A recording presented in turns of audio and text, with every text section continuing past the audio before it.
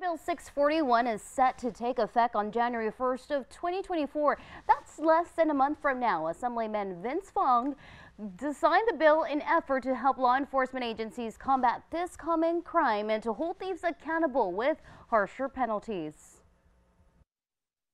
We've seen it time and time again. Catalytic converters stolen all throughout the Central Valley.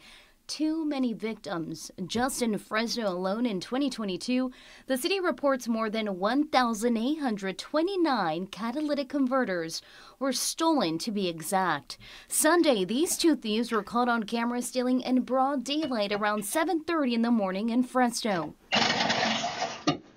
In less than a minute, it was done and the catalytic converter cut loose, leaving the victim with thousands of dollars in repair. As we all know, catalytic converter theft is rampant in California, costing victims as much as $4,000 in repairs.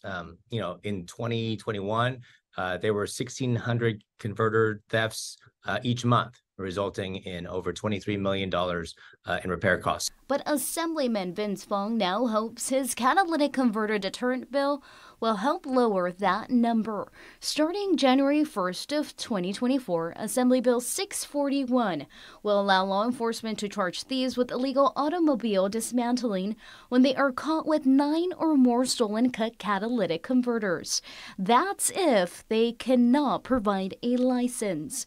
They'll be charged with a misdemeanor with fines ranging from $250 to $1,000 per offense. So this was a very difficult bill to pass just in and of itself, but I think it will give law enforcement an important tool to prove a criminal act has taken place, and hopefully it will tell thieves that their behavior is unacceptable and we will punish you to the full extent of the law. Something Fong says was very difficult to do for law enforcement when they came across someone with a bunch of catalytic converter parts until now. Well, the hope is to discourage these thieves and to reduce catalytic converter thefts, not only in our community, but across the state of California.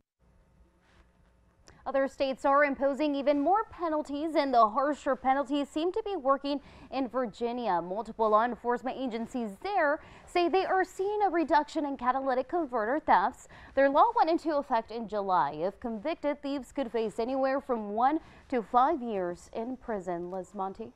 Let's see what that law can do. Thank you, Myra. Fong hopes this bill will help bring financial relief to Valley families and businesses who could fall victim to this crime. Now, individuals and businesses with a legitimate purpose for possessing or for having those catalytic converters, such as a motor vehicle repair business, will remain exempt from registering as an automobile dismantler. Hi, I'm Monty Torres with Fox 26 News on YouTube. Thank you for checking out our YouTube channel, where we have loads of great content for you to choose from. And while you're here, why not click on the subscribe button right here?